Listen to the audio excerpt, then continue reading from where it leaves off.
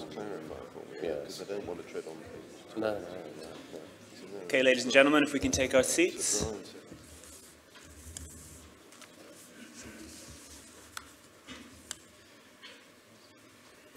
Okay, first of all, good morning. Welcome to the second session of the day and our first breakout finished vehicle logistics session. Just a quick reminder, this is again one of the sessions that's being streamed live as we speak to our global audience. You saw the login instructions and they're also in the program. So feel free to use that if you'd like to make any comments or questions rather than raising your hand. Although, as Louis mentioned in the first session, our preference is in terms of answering questions for those who are present in the room. My name is Christopher Ludwig. I'm the editor of the Automotive Logistics Group, and thank you again very much for joining us again in Bonn and for coming to join us here to discuss finished vehicle logistics, serving the customer. Okay, serving the customer is the most fundamental thing about this or any industry, whether your customer is an OEM, a port, a dealership, or the car buyer herself. And indeed, we have a panel here that represents quite a range of interests, operations, and business areas serving various customers, including an industry standards association with Odette. We have the Association of European Vehicle Logistics and the ECG, a damage claim specialist with Sevatas, and an IT software provider, Sovereign. So, I think there's a lot of room to discuss. What brings them all together, in a way, I suppose, is the complexities of serving customers in outbound logistics right across the supply chain. In particular, this is an industry that needs good communication systems and processes that help track and optimize vehicle movements, record delivery, or register damage incidents and claims. But there's also a need for those systems to communicate across a disparate set of players that use various equipment and servers and processes. So luckily we have groups like Odette and ECG to help us integrate things like that. We'll have a few short presentations and then I think we'll have plenty of time for Q&A. And I think there's no shortage of things we can discuss, whether it's EDI protocols or paperless delivery and invoicing. And also, part of serving the customer is, of course, looking ahead. And as we heard from the first session, there's a couple of important trends coming our way, which we might want to keep in mind as well, which whether it's SICA emission control zones in Northern Europe or truck loading standards, there's a host of things. So I'll just introduce our panel. We'll have a presentation from Mike Sturgeon, the Executive Director of ECG. Then we'll also hear from John Canvin, the Managing Director of Odette. We'll have some slides from Matt Holmes, the Director of Sevatas, and then joining the panel for the Q&A is Richard Barker, CEO of Sovereign Business Integration. Funnily enough, it's an all-British panel, so for those who weren't worrying that Britain's about to crash out of the EU, at least it's not reflected here in our panel. So without further ado, I'd like to invite Mike Sturgeon.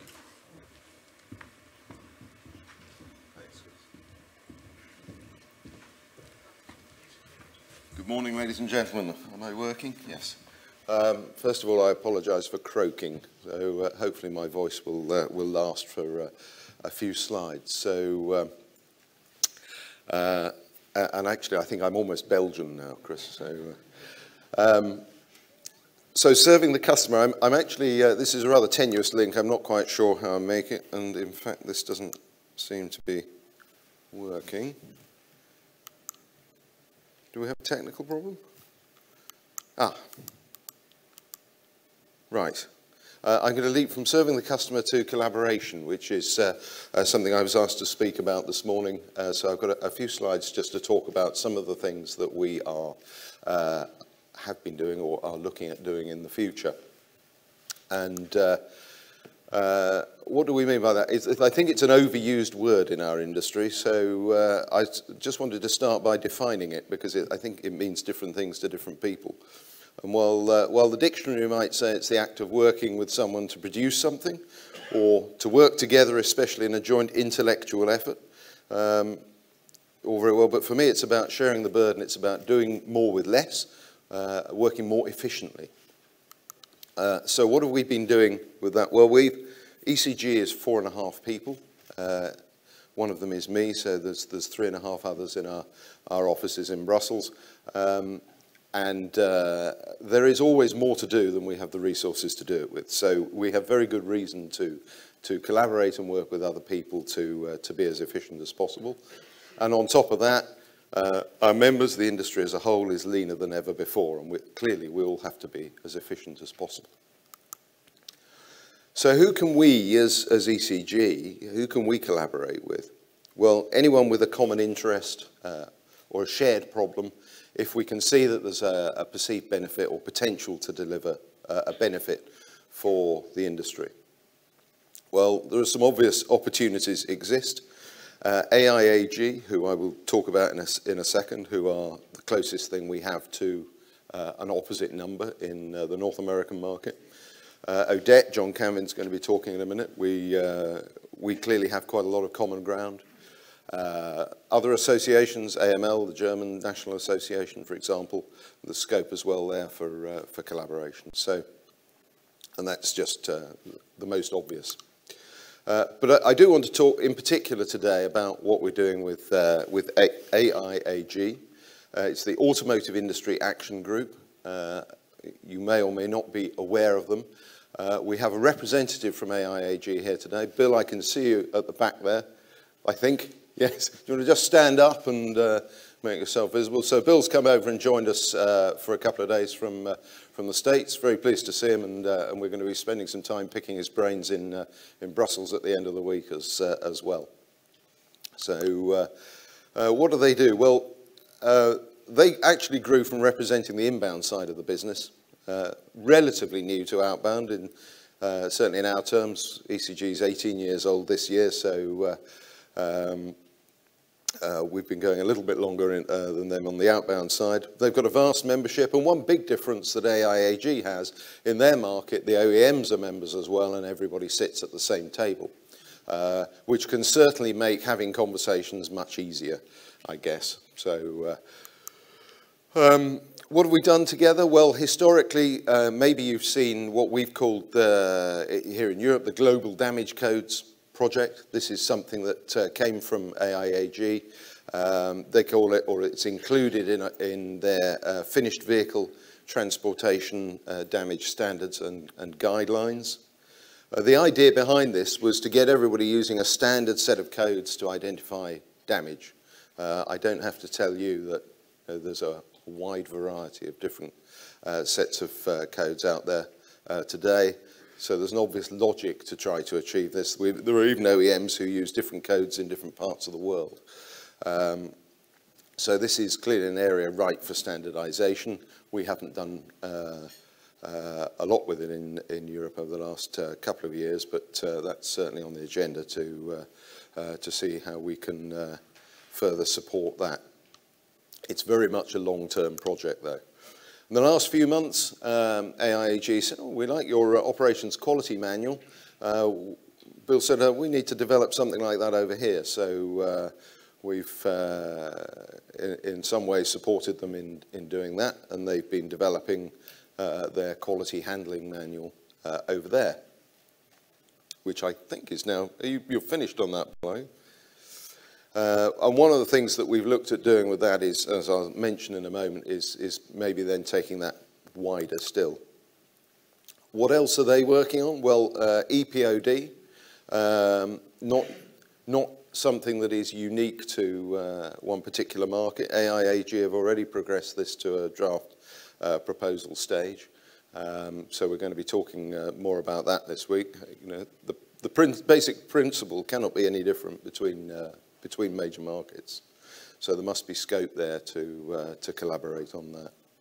Some of the other things that we're talking about looking at together, forecasting and planning quality and processes. Again, I don't need to tell any of you how important that is to all of us. Potentially port quality and audit standards. Standardizing of storage requirements, whether it's keys, gears, handbrakes, whatever. Again, different by OEM, different by market, quite often. And indeed, sometimes different between different production plants for the same brands. And one of the things that, thank you. One of the things that I was asked to look at when I first joined ECG 4 years ago was whether we had some scope to look at things on a wider scale, because we're handling global products. We know AIAG, we know there are other associations, mostly very new ones in other parts of the world. We see, for example, that the ECG Operations Quality Manual is downloaded across the world. We see it being downloaded in Asia, in Australia, in India, in China. So it's clear that, excuse me, it's clear there are people out there who are choosing not to reinvent the wheel, but simply to take advantage of work that's already been done. So one of the things that we want to look at is whether there's a benefit to all of us in some sort of global association of associations, albeit on a very loose basis, and whether we can promote standardization on a wider level. So that was all I wanted to say. Thank you. My voice is just about held out. So, Chris.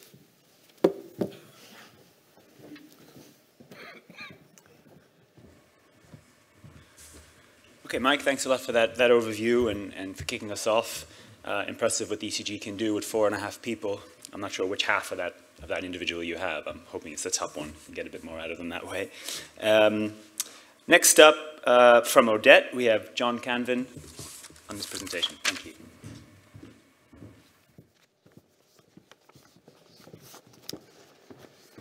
Thank you, Chris. Good morning, everybody.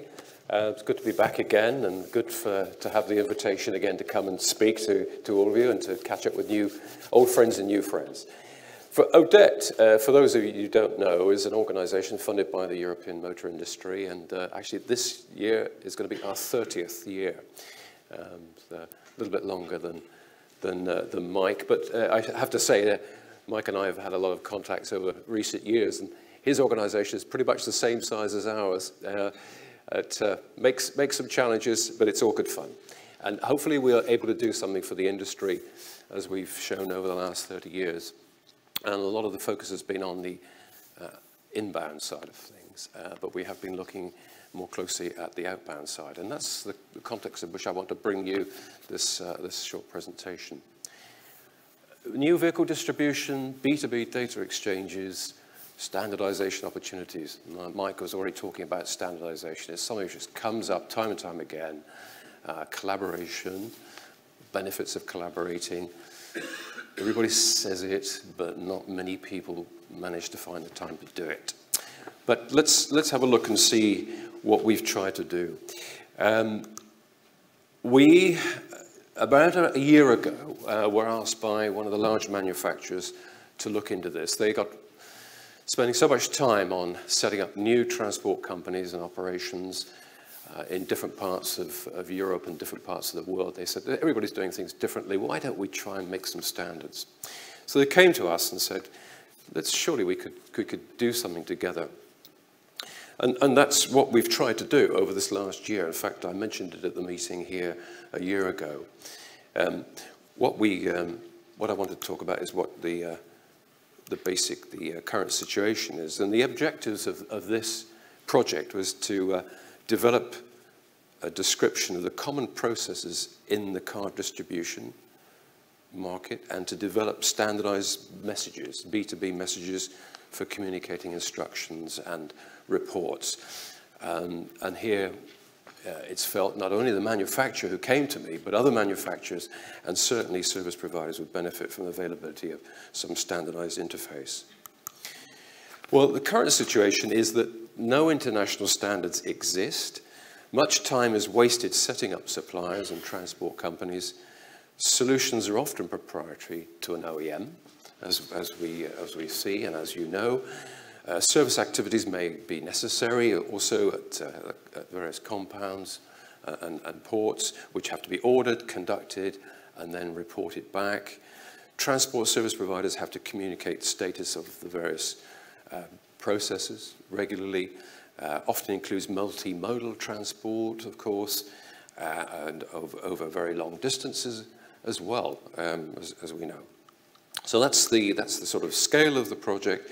And the solution could be here to identify and describe common patterns and activities in the processes and the requirements for the information exchange between the vehicle manufacturers and the service providers. We would model all the key processes and the elements, produce simple B2B messages that would exchange the information that's required to be exchanged in either EDIFACT or an XML format, and build in a high level of system integration. Well, it all sounds pretty good. The challenge is actually making it happen. The benefits could be a number here, and just some of the examples. Automated exchange of information between all the partners involved, reducing the running costs for existing IT systems, better choice and more easy onboarding of new service providers, which is, as I've talked around the industry, it can take sometimes months to achieve. Better visibility of stock and over longer distances, and improved end customer information. Even talking to the dealers where information on deliveries is inaccurate at the last minute, the customer is looking forward to taking delivery of his car. At the end of the week, at the weekend, he's got his plans for the weekend to take the family out, and he gets a call from the dealer saying, sorry, the transport has been delayed. I'm afraid we can't give you your car for the weekend. So customer satisfaction all the way down through the chain could be improved. So what we did was we've talked to all of the vehicle manufacturers in Europe, and everybody said, yes, that's a good idea. It could be certainly worth doing and looking into. And as a result of that, we had a meeting in Berlin with some of the manufacturers, and we agreed that we would carry out a survey, just to sort of try to get a handle on what is the picture out there today, what sort of information is being exchanged, how is it being exchanged, what protocols are being used, and so on. Unfortunately, the result has been a little slow in coming forward. We've had 5 manufacturers who've replied, and we're very, very grateful for that, and they came with information which was very interesting for us. It doesn't give us a total picture for the European motor industry, unfortunately, but it does give us some information, and it does show some of the complexities that are there. Now, having talked to a lot of logistics service providers, port handlers, compound operators, ECG members, on the other hand, the people who are really affected by a lot of this, at the other side of the coin, there's been a very strong support for this. And one of the quotes I put here is from an LSP I spoke to.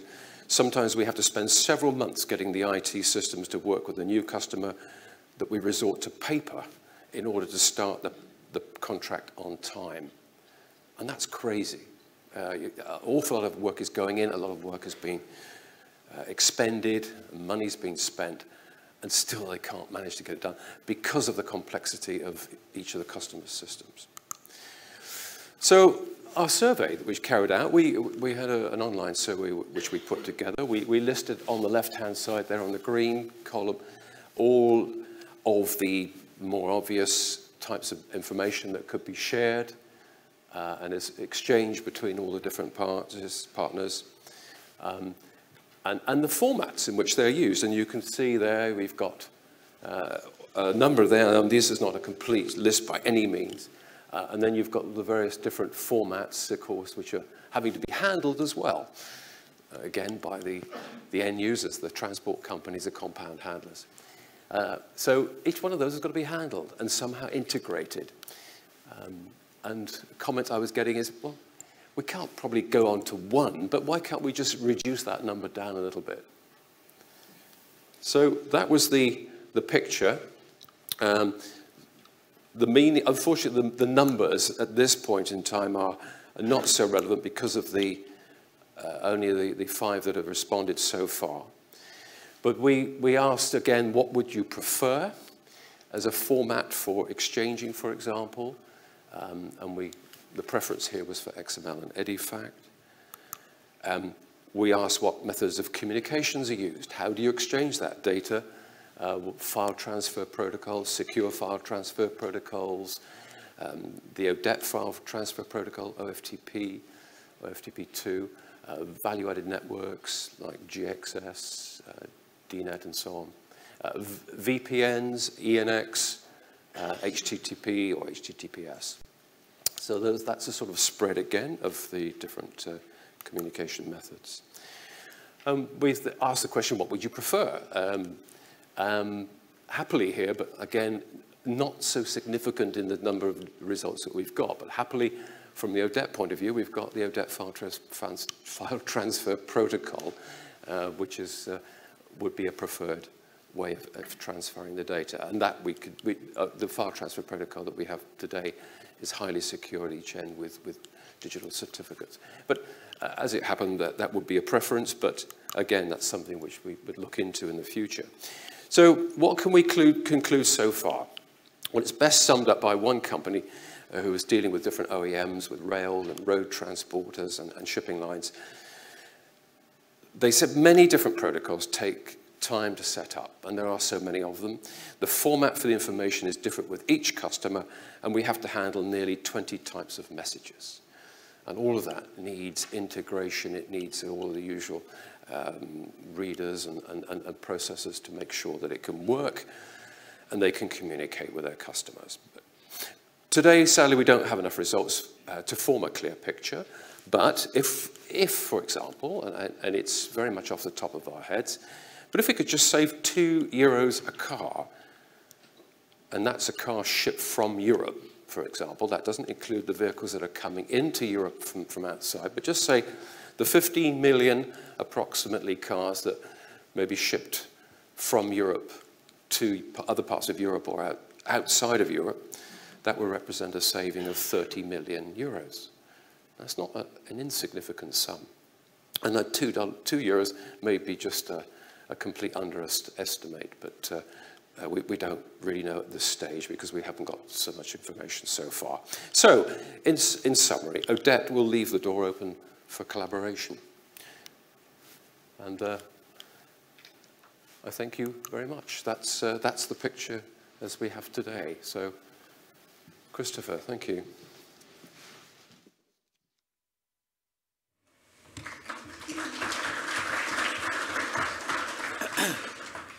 Okay, John, thank you very much for updating us on that. Again, quite an important issue. It might seem small in a way, but then you see the figures, €30 million potential. And it sounds like John needs some more feedback from the survey to really get an idea of what we need. So OEMs and providers, get in touch with John to give that feedback. Next up, I'd like to invite Matt Holmes from Sevatas.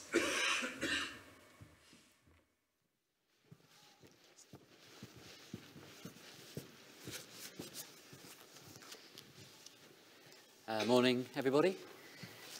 For those who don't know who I am, I'm Matt, Holmes Director of Sevatas. We're a claims agent, risk management company, vehicle inspection company, working purely in finished vehicle logistics. We have operations based in the UK, but also have operations in Holland, in Germany, and in Russia. This morning, I will be, the mouse works, talking a little bit about who the customer is, defining what a quality service could look like for finished vehicle logistics, and how collaboratively, again using the word collaboration, how we can all work together to meet the customer's needs and requirements.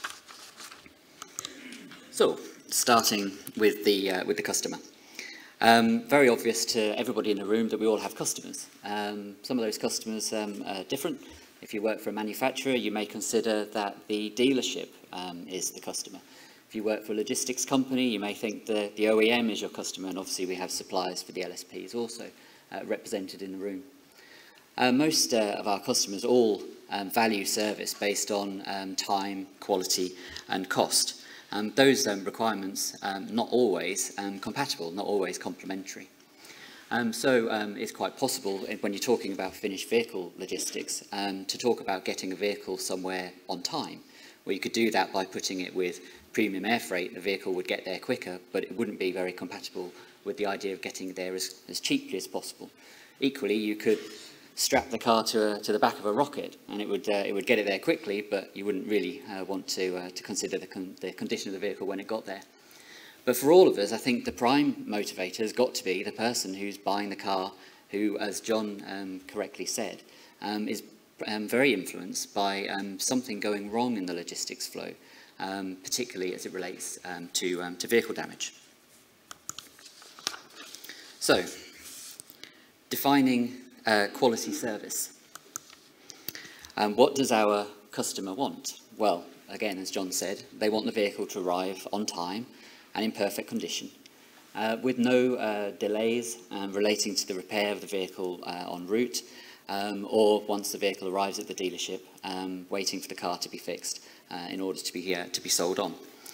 The number of sold units across our industry is increasing markedly. The number of units built to order also increasing. So the days are long gone where somebody would go to a dealership and say, well, yeah, I'd like a red one, or I'd like a black one, please. They're actually buying highly customised, highly modified vehicles for themselves. And therefore very, very important that that vehicle is the one that turns up on time, because there isn't really a plan B. Everybody else is looking for the vehicle to arrive at lowest cost, of course. Claims and damages lead to administration charges, not least our own. Additional freight charges to move the vehicles around to get them repaired if the vehicles are being repaired en route. Insurance costs and so on. I think it's also very important to point out to people that when a vehicle arrives in a dealership with damage, we could be adding maybe 5 or 10 days to the delivery process. The speed to get the vehicle authorised, once the vehicle arrives with damage, we send the estimate to a carrier and we say, oh, can you please have a look at the claim for us, validate the claim costs, so on. That could be easily adding 3 or 4 days before you even start the repair. So it's very easy for a dealership with a damaged vehicle to break the customer's break the customer's promise and fail to deliver to expectations. But of course, damages occur. Poor handling, at the end of the day, is people moving cars, and you can't always legislate for people. It can be poor processes that cause damage, poor systems, poor training, poor equipment, not necessarily in Europe, but some of the markets that we're dealing with, equipment and faulty equipment or not fit for purpose equipment can be a big issue. And as I'll talk about in a little while, bad luck. You know, sometimes just things happen, and you can put the best laid plans, and things will go wrong. And it's then how you respond to those issues when they happen. So, how can we meet customer needs? Well, for us, I'm afraid, no one magic bullet to solve problems. Loss prevention activity is how we advocate improving quality in the finished vehicle logistics sector.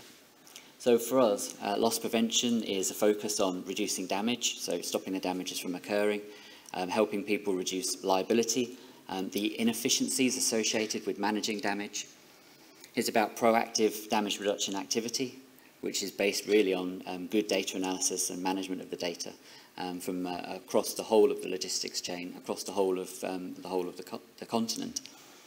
It's about, once you've identified a problem, basic problem solving and focusing on what's achievable. There's very little point in undertaking some projects where you know it's impossible to get a return. So you focus on the things that you think, actually, I can make a difference here. I can help the logistics companies, or I can help the manufacturers reduce the damage by focusing on the stuff that we can actually achieve. For us, there are 4 main parts, but to spare you, I'll focus purely on the logistics quality auditing and cat loss planning. But just to touch on vehicle handling standards, Mike made the point earlier on that the ECG put a lot of effort in a couple of years ago to launch vehicle handling standards for vehicle handling in Europe, which for us was great, because I think it's surprising for us as a claims agent and as a vehicle inspection company, how many OEMs don't have their own fixed standards in terms of how they want their logistics companies to move their cars and what their processes should be. Load trials, again, not necessarily so much in Europe, but particularly in developing markets where the equipment may just not be fit for purpose to manage some of the vehicles. And as we learned earlier on this morning with the trend towards some of the bigger vehicles and the SUVs, it's really important. So I'll focus a little bit on logistics quality auditing and catastrophic loss planning. What is quality auditing? Well, for us, it's the assessment of processes against manufacturers' handling standards. Obviously, as I said a minute ago, really important that the manufacturers have got handling standards, and if they don't, the ECG ones will work in their stead. It's about the identification of suboptimum processes that are causing damage and additional cost and inefficiency by actually putting people on the ground to audit, to understand, to check, to train, to guide, to get people working in the most productive and damage-free way. The word collaboration shines through the other presentations we've seen just now, and for me, collaboration is one of the biggest points here. Very little point, our company or the manufacturers producing edicts from on high saying, well, okay, this is how we want you to handle our cars, and just expect everything to happen.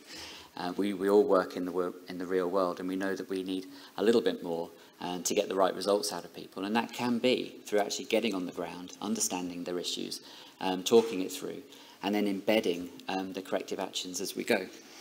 So for us, collaboration is through the auditing side. It's also about the sharing of data with the logistics companies, so we're able to show them, okay, well, these are your problems, and these are the things we need to work on.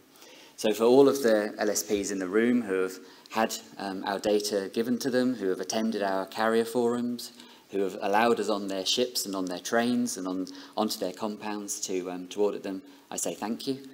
I think overall there's been far more focus on damage and damage reduction activity since I first started coming to these conferences. My first presentation, similar along the same lines to this, was in 2007. Where I put up some numbers in terms of what I felt the average damage rate in Europe was, and I was quoting sort of 3.5%, 4%. Our clients are generally now in the 1.5%, 2% range. And that's come about, you know, partly through some of the work that we've done, but actually I think in terms of the attention that the LSPs have given to damage and quality and handling processes, and I think that's obviously all to the good. Still work to be done, of course. The other element to finish off is catastrophic loss planning. So the UK has had the wettest winter for something like 350 years. We had one week in November last year where I was in Germany looking after a storm claim. I had two colleagues in Oman looking after a contamination claim. And I had another colleague in Sweden looking after a flooding storm claim. The week after that, we had a huge flood in the north of England in a big port, and we lost 70 vehicles to an inundation of water coming over the locks. So we've seen cat loss as a huge issue for manufacturers and for logistics companies, because you can have the most perfect vehicle handling guidelines, but at the end of the day, if stuff falls out of the sky that damages the car, or the water comes over the lock gates and floods the compound, then the best processes in the world will not help. What you need is a plan to respond to it quickly, to make sure that the vehicles are repaired as quickly, as efficiently as possible, to get the vehicles back into the distribution chain as quickly as possible. So for us, the objective of the exercise is to have catastrophic loss plans, kind of break the glass in the event of flood or hail, which allow us to then implement the plan very quickly. So we're not spending time at the beginning of the incident thinking, right, okay, I've got 5,000 vehicles, they're all damaged, now what do we do? There are companies like ourselves, as the hail companies, of course, who are sponsoring and have stands outside, who are well practiced at managing these catastrophic loss events. So the competence is out there. But for us, particularly my adventures in November, where we had issues in all these different places at the same time, told us that actually a lot of the manufacturers and the logistics companies who are supporting the manufacturers don't have a plan. And so when it happens, it's start from the beginning, work it through, which is not necessarily the most efficient way of managing the issue. So in conclusion, damages can be reduced through planning and collaboration. We're seeing that. The customer's experience, the end customer who's ordered his vehicle, wants it to arrive on time without damage. The experience for that individual can be improved. And in my humble opinion, logistics can meet the end customer's requirements of getting the vehicle there on time, with good quality, at lowest cost possible. thanks everybody for listening.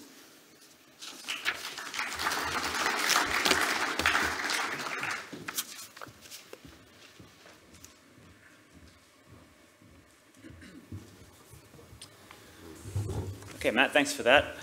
Again, some really interesting perspective there.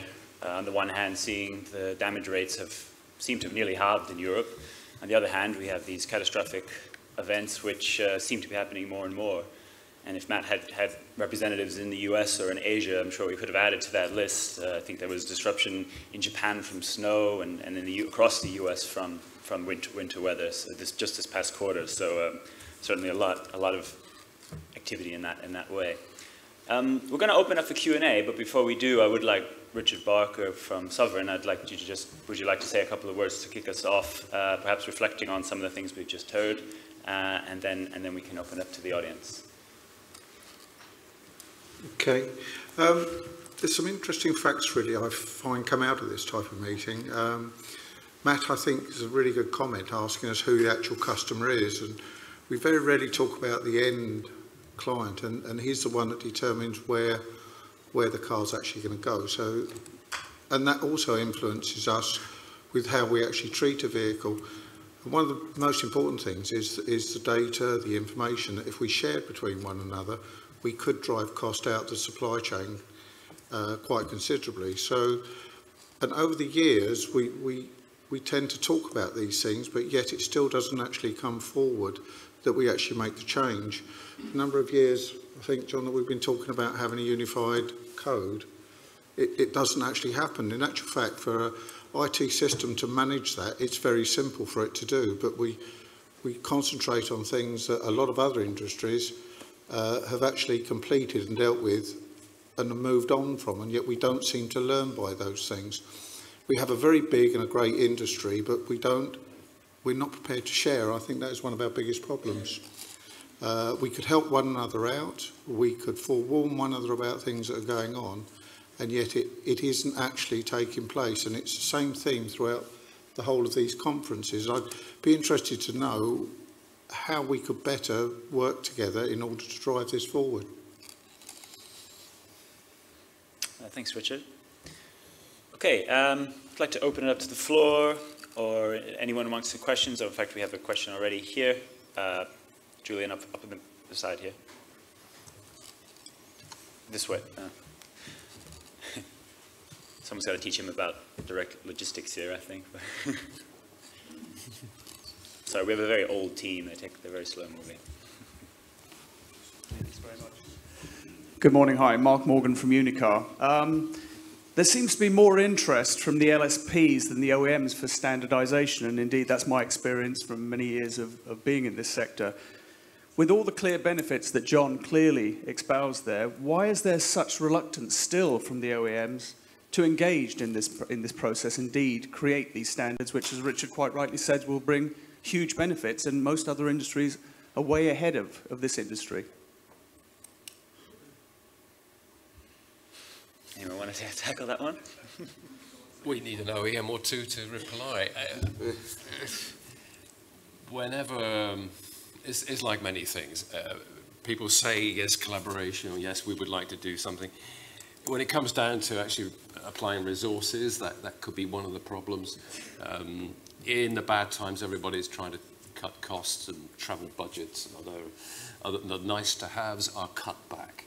In the good times, companies are trying to get cars out the door as fast as they can, and have, again, another reason for not working together in a collective sense. So there's probably never an ideal time, and it affects companies in different ways. So Mark, I don't know the answers to all those questions, but I think it just needs somebody. I think what it needs is a good business case, of course, and sometimes it's very difficult to put those together in an accurate fashion. You know, I just put a nominal couple of euros per car saving. I mean, it could be an awful lot more than that.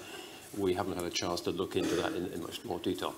Now, if somebody at a senior level in a company has something put in front of them and says, well, you could save yourselves here a huge amount of time and money over the next year and years into the future, they may well take much more notice. And I know the practicalities of doing something can be very laborious, but it may not be. And without sitting around the table and talking about things and sharing some ideas, we're never going to know.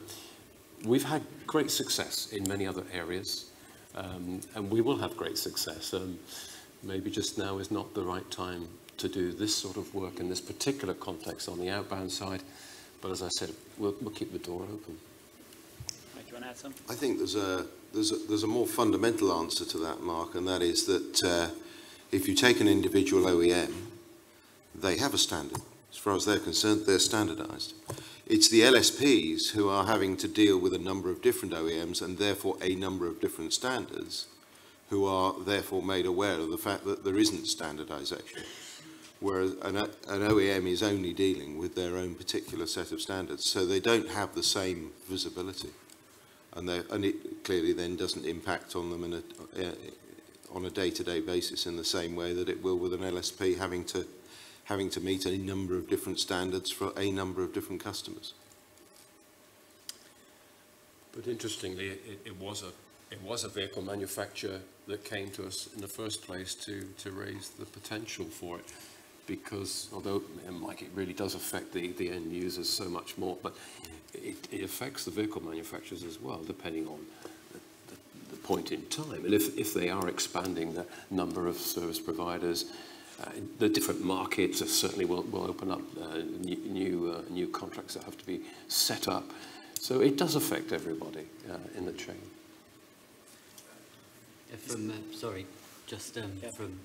Yeah, hello. Sorry, I think Matt was just going to add to that, and then we'll have your question. From our side, we have forums for our clients to come around and discuss damage and quality issues. And the first time we held the forum, we said to the manufacturer clients, is outbound logistics an area of competitive advantage for you? And with the exception of one Japanese manufacturer who very pointedly said, yes, it is, everybody else has come to those forums willing to discuss quality and damage reduction initiatives, vehicle protection, and so on, in an open forum with like-minded peers, which for us has been unbelievably powerful.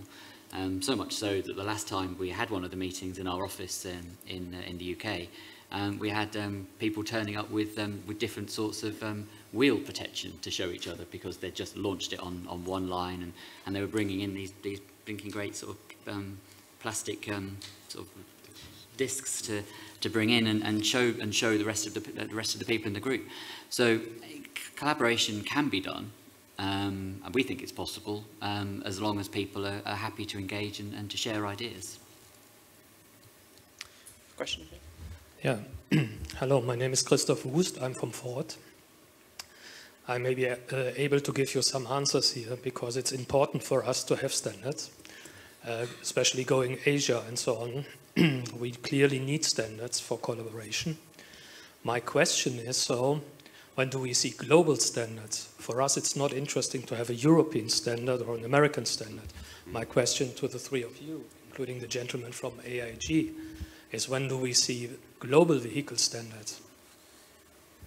It's a very, very good point you make, and we have been working with AIG on a lot of the inbound activities, and a lot of recommendations we've produced over the last 15 years together with our Japanese colleagues in JAMA, the vehicle manufacturers. We call them the global standards, and they're all available for everybody to access freely.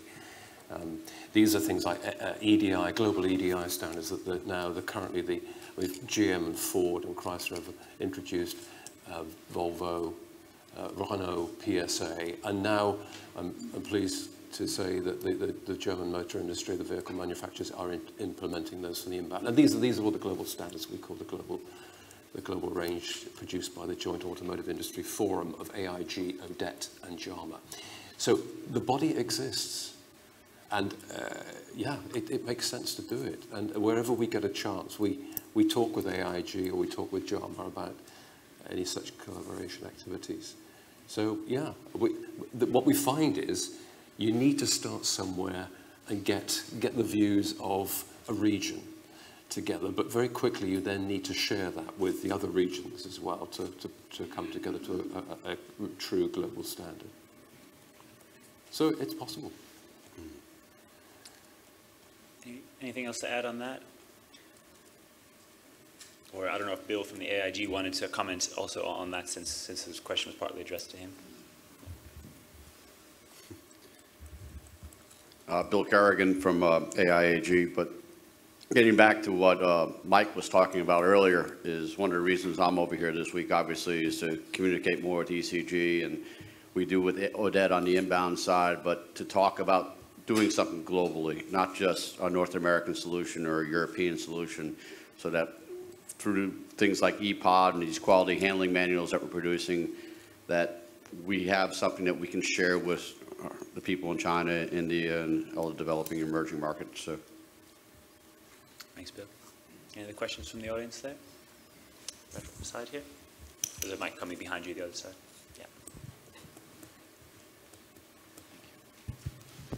Yeah. Hi, my name is Halil. I work for DHL In-House Consulting.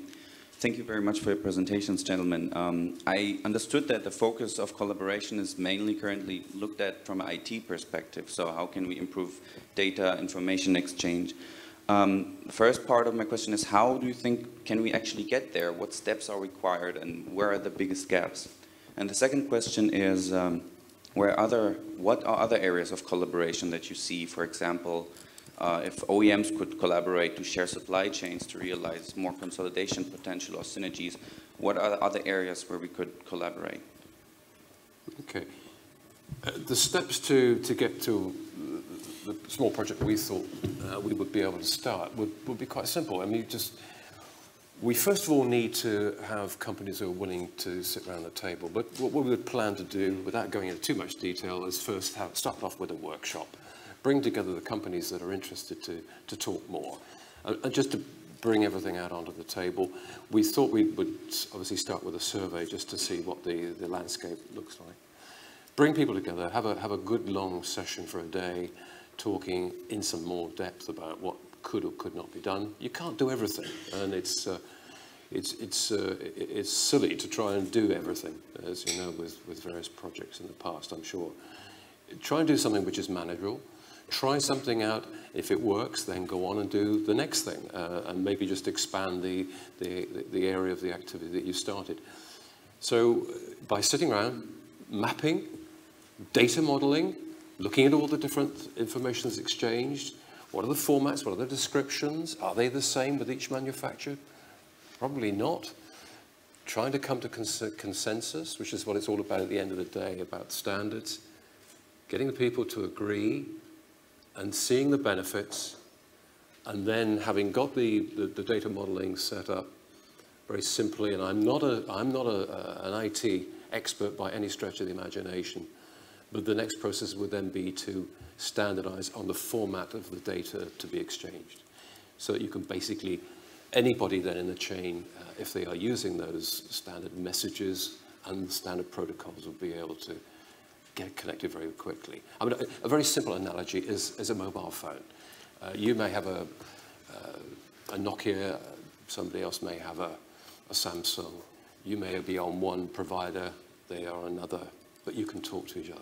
And that's the very simple analogy with the sort of principle we're trying to achieve.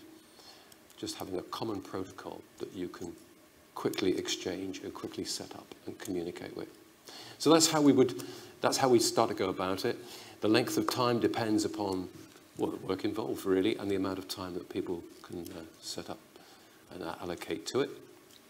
And what are the other opportunities out there? Well, that's something that could be explored. I mean, we can talk about the protocols, we talk about the messages, the formats for the exchange, and there are other possibilities, I'm sure. Mike, you've got some of those. I mean, the EPOD, electronic proof of delivery, is another one, but it would have to communicate with existing systems. And if you have an EPOD spec that doesn't communicate with any more than one manufacturer's system, it's a waste of time. So you need to have, again, a standard. And it needs to link in. It's not to have it working in isolation. It needs to link right into the back office system of many different operators in the supply chain then to make it work. A free flow of information. I mean, it's all very easy to say it, but that's the objective. But it just requires a little bit of work, and it's not rocket science. On the inbound, we've been working on this for, well, 30 years, and not that I've been involved in it for that length of time, but it's something which is much more complex on the inbound side, with just-in-time, just-in-sequence deliveries. And the application to the outbound side is relatively straightforward. The real problem is who do you collaborate with? Who holds the information? Who's allowed to see information?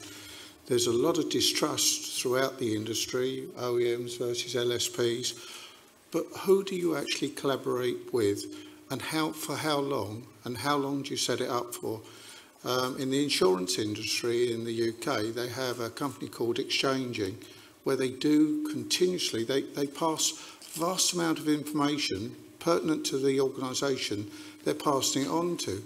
There isn't such a thing in this industry, therefore we all try to do our own thing and keep the information that we have about a vehicle, about where it's going, to ourselves.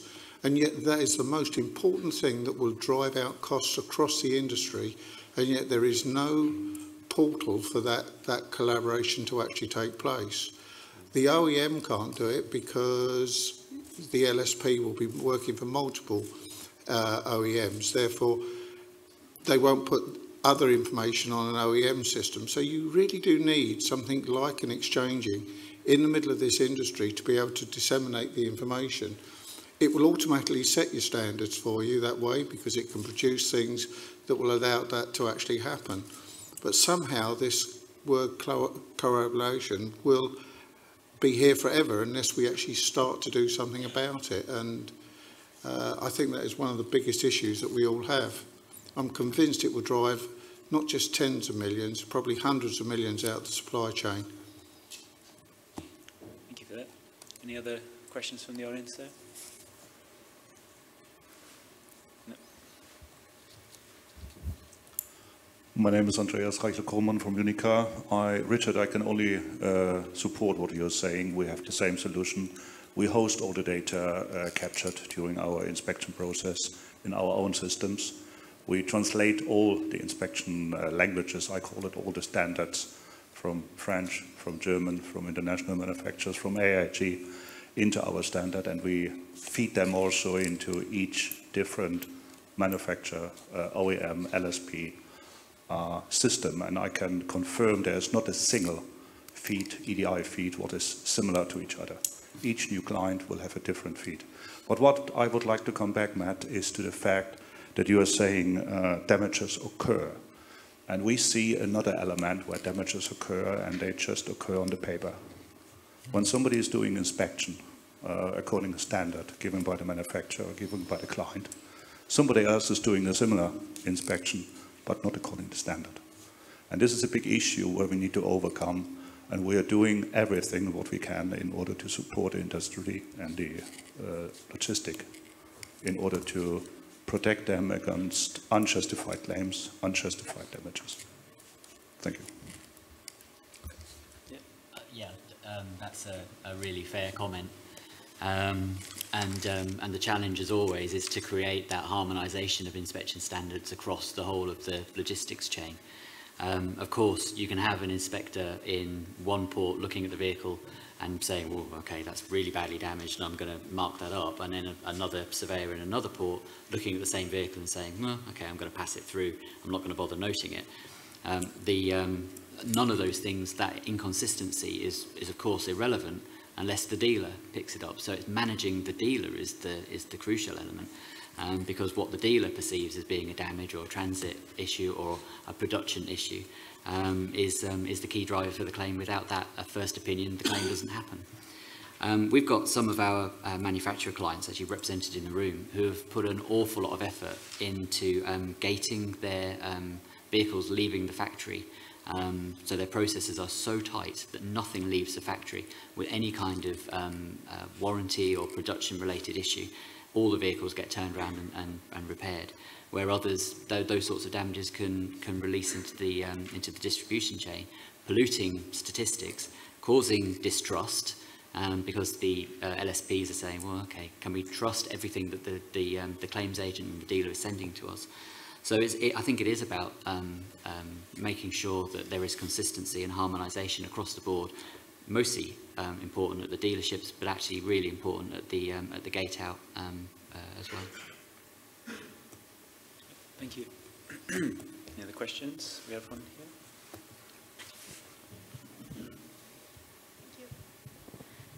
Beside the OEMs, is there any plan of cooperations with transport companies, also to standardize the communication methods? At the moment, we are delivering information to our customers, but the material are not going directly to them. We always use logistics providers, and sometimes we have to translate the communication from 3 different ways, from what we are receiving from our suppliers, who we are delivering with a different tracking number, which the customer doesn't necessarily understand. We have 3 different standards, and they are not really integrated. Is there any specific try with big companies like DHL or Agility? I don't know. As far as I know, not, and certainly not in the Odette realm. From our point of view, we felt we should start with the vehicle manufacturers on this particular aspect, because they're the ones who set the requirements of their customers. So, but there's no reason why we can't look at something else. I don't know, Mike, if that's something in your area as well, looking at the LSPs and working with some of the standards, or trying to do some standardization. That's sort of coming from the ground up a bit more, is it? Well, I mean, everything that we look at is driven principally by input from our members, so that's the LSP perspective. And it's not, I think one of the previous questions was, is it just systems? Well, absolutely not, because a lot of what we look at standardising is operational things as well, so probably more so than systems, actually. I don't know if that answers your question. I know the OEMs are being asked what do they need, what is important for them. It's just that at the end we are still using too many systems, and I just wanted to know if at the moment there are some logistic partners integrated to these platforms trying to get to the same way. Not that the standards move in one direction, forgetting other parts that are also integrated to the chain. Well, perhaps not, at least not yet. No, I'd like to say we could help. Maybe we can. Maybe we can talk about it afterwards. Yeah. But it just requires coming together, and it's a sort of thing which can be done. And it just requires that cooperation and a good business case. Yeah. Changing track ever so slightly. Mike mentioned EPOD, electronic proof of delivery, earlier, which AIG in North America is developing or has developed a standard for. We just did an article on this, actually, so I don't know if it's just because we're starting to pay attention to it, or if it's really starting to emerge as quite a trend now. I mean, we see it in North America. Chrysler has mandated use of it across its outbound supply chain, I think, by July this year. Is there any sort of equivalent in Europe right now? I'm kind of asking you, Mike, in a way, among your members, is EPOD something that is increasingly important and being used more, or has it always been there, or is it still sort of to come? I'm not aware of any requirements for it. Am I functioning? Yes. I'm not aware of any requirements for it as such. If people do it on a localized basis or on an individual LSP basis, but I'm not aware of any move like that to mandate it across areas or by any of the OEMs. But yeah, I could well be wrong. Yeah. Maybe it's coming. We don't know. Yeah. But you know, that's one of the reasons we'll be talking to AIAG about what they've done on it, to see if you know, we can be ready and utilise some of the work they've done. And maybe Matt, I mean, part of the EPOD stuff isn't always just with delivery, is it? I mean, there's a lot of damage and claim stuff that can get involved in there. I mean, are you seeing this being used more now? No, No. No, and from a claims agent perspective, we'd welcome it. Yeah. It would be great for immediate data capture. It would be great for immediate claims validation. You know, one of the big problems we have as a claims agent is the vehicle turns up, the dealer signs, well, the dealer doesn't sign the paperwork, the driver goes away, and then the dealer signs the paperwork after the event. Yeah. The claim comes in. If the driver's then takes a while to get back to his depot because he's overnight or he's away for a few days, or there's an admin issue there, we can authorise a claim. And then the carrier comes back and says, well, I've got a clean receipt. And that dealer fraud basically is it's rare, but when it happens, it's awkward to deal with, and we have to make recoveries back from the dealership. So e-pods, from our perspective, would be great. Okay. Seems to be some signs that North America might be a bit ahead of the game here. But I wouldn't imagine that we might be too far behind. Any other questions from the audience? In the back there. Hi, Paul Sykes from Hertz. It's very interesting for me because as a service consumer but not an OEM, we tend to follow with the technology that's developed out in the marketplace. You mentioned the use of e-pods. I believe Chrysler are working with Car Delivery Network. Do you see the emergence of agnostic platforms with associated device technology as a way of pushing this standardization? So it may not come from the OEM, it may not come from the LSPs, rather it's going to come from providers of platforms. Yes, I could. And that's how some things start and then take hold. Yes, it could happen. Easily. And it's a question whether it's a good thing or a bad thing, and if it's a good solution everybody's happy with, then fine, but it all depends on what that solution is, I suppose. Yeah. Just if anybody's interested in reading up a little bit more on some of those e-pod developments, including the Chrysler, there's an article on our website. So if you just go to our website, you can find it. We have another question from Bill in the back. Bill, you got it next to you. Just a comment on your question. What we just finished at AIAG was electronic proof of delivery. And we had over 50 member companies contribute to this standard. So it wasn't just the OEMs, it was the haul-away companies, it was Car Delivery Network, it was Cargotel, it was people who designed these proof of delivery systems. And what we tried to get to was what we call a minimum standard. We weren't trying to tell the OEMs how to communicate with their LSPs. That's in their contracts, that's how they'll do those things.